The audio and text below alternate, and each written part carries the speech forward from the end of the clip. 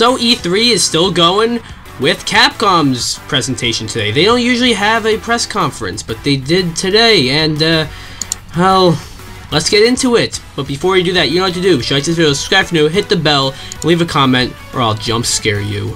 So, Capcom, it was announced beforehand that they were going to show Resident Evil Village, Monster Hunter Rise, Monster Hunter Stories 2, and The Great Ace Attorney Chronicles. And they showed those games, alright. They did. What else did they show? Well, let's get into it. So it starts off with Resident Evil Village, them sort of talking about the game, and yeah, it's been selling crazy. But we got an announcement that Re:Verse, the multiplayer that came with Resident Evil Village, will be dropping next month. I don't know if I will really be too interested in Re:Verse. I'm gonna play it because I got it for free, and it's installed on my PS4 and everything. I just haven't been able to play it because it's not live yet. But should be interesting. And then it was announced that we are gonna get DLC for Resident Evil Village. I don't really know what that could be necessarily. I don't know, maybe like a mission, or like a, you know, you get to see the perspective of some of the villains like Heisenberg or Lady Dimitrescu, so that could be interesting, but it's not gonna happen for a while. Like, they just said they are starting development just now on Resident Evil Village DLC.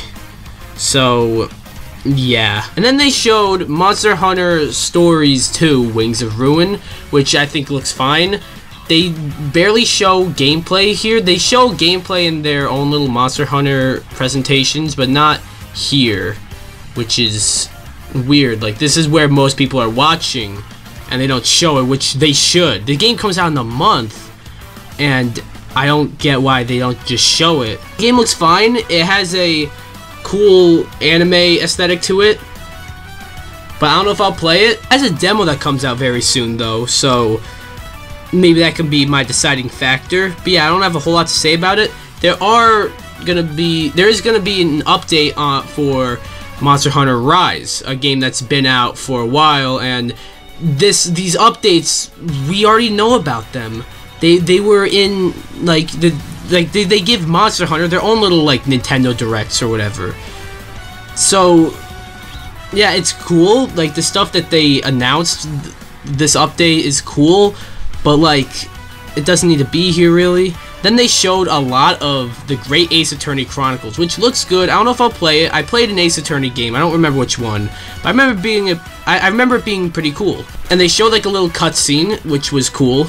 They showed gameplay, which it doesn't really have the most like exciting gameplay. It's basically just a interactive novel, so it didn't really put the mood very well in this. But yeah, we saw The Great Ace Attorney Chronicles, and then we see esports. Look, I got nothing against esports. Hell, sometimes I don't mind esports. I think esports is pretty cool. But why is this here? Like, no one tuned in for esports. Nobody tuned in for esports. People tune in to see new games revealed. New games revealed. We didn't get any new games revealed yet, but the presentation is about to end. Surely, though, surely they got like, we have one more game to show you, and it's a new Mega Man game, or a new Resident Evil game, or a new Street Fighter game. And hell, it doesn't even have to be that big, just something. Just something. But it was nothing. They did not need to even have this press conference. This press conference felt like a waste of time, honestly. I already have Resident Evil Village. I'm interested in the DLC. I already have Monster Hunter Rise. I'm interested in the updates. I don't know if I'll get Monster Hunter Stories 2, and I don't know if I'll get the Great Ace Attorney Chronicles, but they look interesting. Why they show esports so much? I don't get that. 3 of these games could have been in Nintendo's Direct tomorrow. 3 of them. The 2 Monster Hunter games and The Great Ace Attorney Chronicles could have all been in Nintendo's showcase. And then I don't know where they could have dropped the Resident Evil. They could have like tweeted that information out. Capcom, they don't usually have a press conference. So I don't know. They didn't need this one.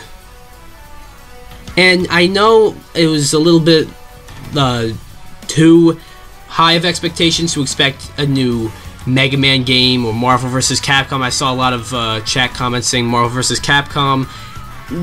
That was a little too high of expectations, but I find it very hard to believe that Capcom are not working on anything new that they haven't shown us. They have absolutely nothing to show us. Nothing new to show us. I find that very hard to believe. And that this conference led you to believe that. And I don't think that's true. So yeah, that was Capcom's E3. It was rather disappointing. I was totally... it was boring, and it was disappointing, and let me down. Nintendo, do not disappoint, please. Anyways, I give Capcom's presentation 2.5 out of 10. Anyways, that was my review of Capcom's E3 2021 press conference. So what did you guys think? Did you guys see it? Did you not see it?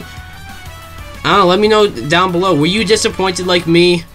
I don't know. Anyways, be sure to like this video, subscribe if you're new, hit the bell, and leave a comment, or I'll jump scare you. See you guys!